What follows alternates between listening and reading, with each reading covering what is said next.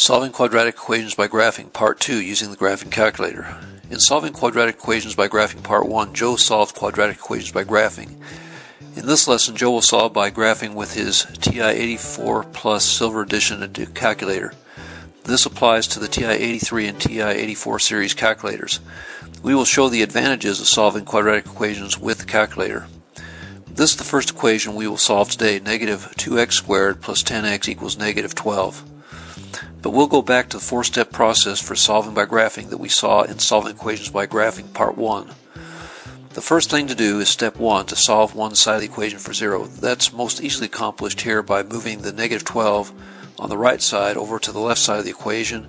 And over on the left side, the negative 12 becomes positive. So we have negative 2x squared plus 10x plus 12 equals 0. Now for step 2, now we can transform the equation into a function by replacing the 0 with y. Now Joe swaps sides to have y on the left side. Now for step 3, graph the function. We go to the y equals or function editor view and put the quadratic function into the calculator. Now this sign at the beginning of an expression is the negative sign at the bottom of the keypad and not the minus sign at the right side of the keypad. This is the x key. No other independent variable besides x will work in the function editor mode. The squared key is on the left of the keypad. Instead of using the squared key, you could use the exponent key on the right side and place the 2 after that. But that would take 2 keystrokes instead of just 1 keystroke with the squared key. And next he graphs by pressing graph or zoom 6. It looks like the solutions or x-intercepts are at or near x equals negative 1 and x equals 6.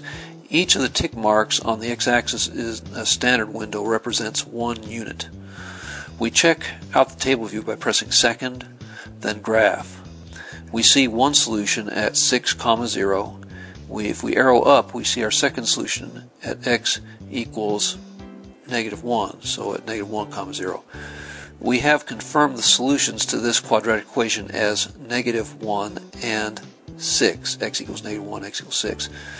Let's look at this quadratic equation. 2y squared equals negative 24y. We check out step 1. We need to change this quadratic equation into a quadratic function. To do that, we need to make one side 0, and that's most easily done by taking that negative 24y to the other side of the equation, which in effect adds 24y to both sides of the equation. On the other side, it becomes positive 24y, and the right side is left with 0. Now step 2, change the 0 to y. Joe converts the equation to a calculator graphable quadratic function by changing the 0 to y and the y's to x, and also trades places across the equal sign. So what we have is y equals 2x squared plus 24x. Step 3, graph the function. He places the function here in the function editor axis by pressing y equals. He graphs by pressing graph or zoom 6. Now we're at step 4, find solutions along x-axis. It looks like we see one solution at x equals 0. We can verify in the table view by pressing second, then graph. We see a solution where y equals 0 when x equals 0, just like the graph shows. And it makes sense because if we look at our original equation, 2y squared equals negative 24y, both sides have to equal 0 when y equals 0. But for the other solution, we know there is another solution because the function crosses the x-axis here, and a parabola has to cross the x-axis somewhere else as well. There are a couple different ways we could go to find the other solution. We can adjust the graph by going to the window view. To see where the function crosses the x-axis, we need to zoom out on the x-axis, and these values are what we need to adjust, x-min and or x-max. Joe changes x-min to negative 20 and x-max to positive 20. We press graph, and we see that the second solution, or x-intercept, is over here on the left. And from here, you could use the trace operation or even other things, but a good way to go is to look at the table view. You press the second, then graph for the table view. From here, he pushes the up arrow button until he can see the second 0 under the y1 column, which he finds here at x equals negative 12. At this point, we can take that negative 12 and plug it into both sides of the original quadratic equation to see if both sides are equal at y equals negative 12. Instead of changing the window first to find the second solution, we could have gone directly to the table view first to look for that second solution. Let's look at this next equation. X squared minus 8x plus 16 equals 0. To solve this equation by graphing, step 1 is not needed. We change this equation to a quadratic function in graphical form by changing the 0 to y. He also flipped sides to make it more to his liking. Step 3, graph the function. We now place the function in y equals, or function editor view. We graph the function by pressing graph. Then we immediately work on step 4, finding solutions along the x-axis. We see maybe a solution or solutions over here to the right of the x-axis, but cannot make out what it is very well. We expanded the x-axis view from the last problem. We can change it to standard window by pressing zoom, then 6 for standard window. It looks like the curve touches down around x equals 4. We can look at the table view by pressing second, then graph, which accesses the table view. We see a solution at x equals 4, and we notice that y goes up from either side of 4. 4 is the only number that will satisfy this quadratic equation. This situation is when the equation is called a quadratic square, sometimes called a perfect square. We can call it a double root or a root with a multiplicity of 2. We'll be looking at perfect squares more closely when we learn to complete the square to solve quadratic equations, and also when solving by factoring. We will now look at this one, negative 3m squared plus 6m equals 4. Step 1, solve one side of the equation for 0. We arrange the equation to get 0 by itself by moving out the 4 on the right side of the equation over to the left side, where it becomes minus 4 on the left side, and 0 is left on the right side. Step 2, we change the 0 to y and the m's to x's, and we flip around the equation. We have y equals negative 3x squared plus 6x minus 4.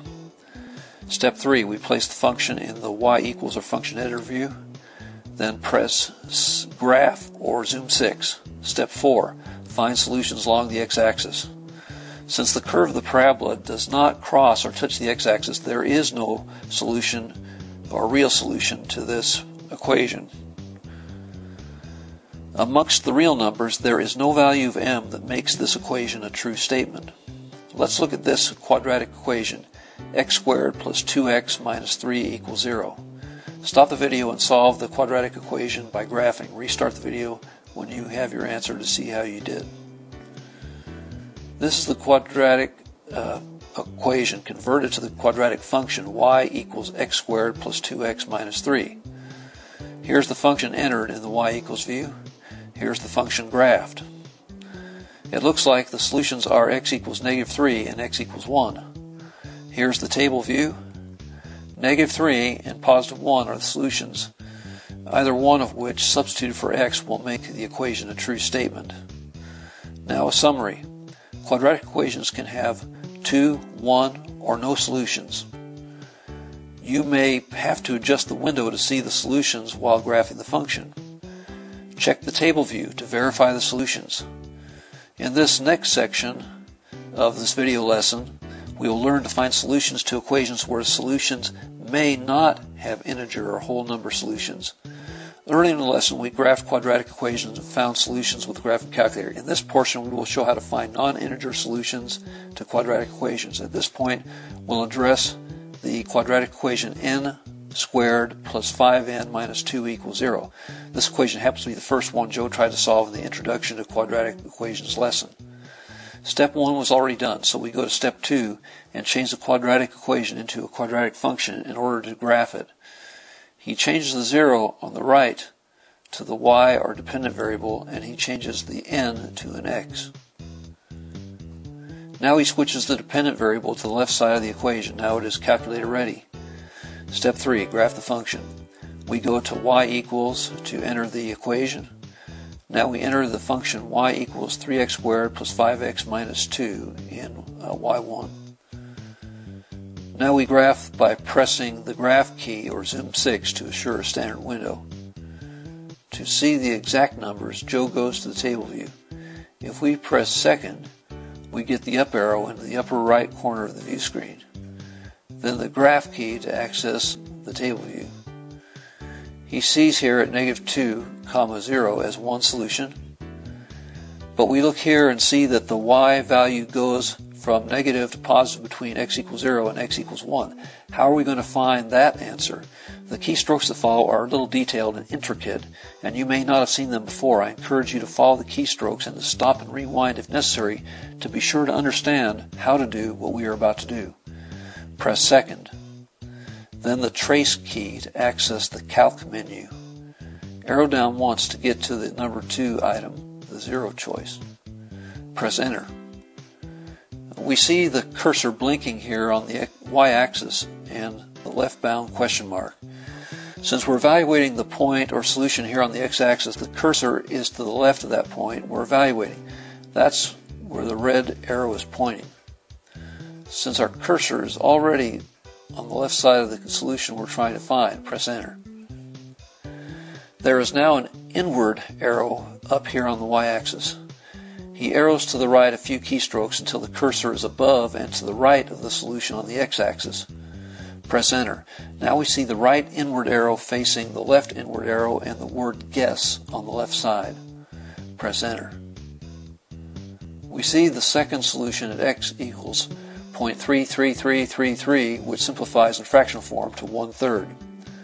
So Joe's solutions are -2 and also 1/3, here in set notation form within brackets.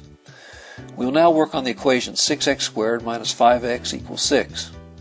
The first thing we do is step 1, getting the right side equal to 0 by moving the 6 to the left side of the equation. Now employing step 2, we have y equals 6 squared minus 5x minus 6. Step 3, graph the function. Here we place the equation in the function editor by pressing the y equals key and entering the function. We press graph or zoom 6. The solutions appear to be between integers, with one between -1 and 0 and the other between 1 and 2.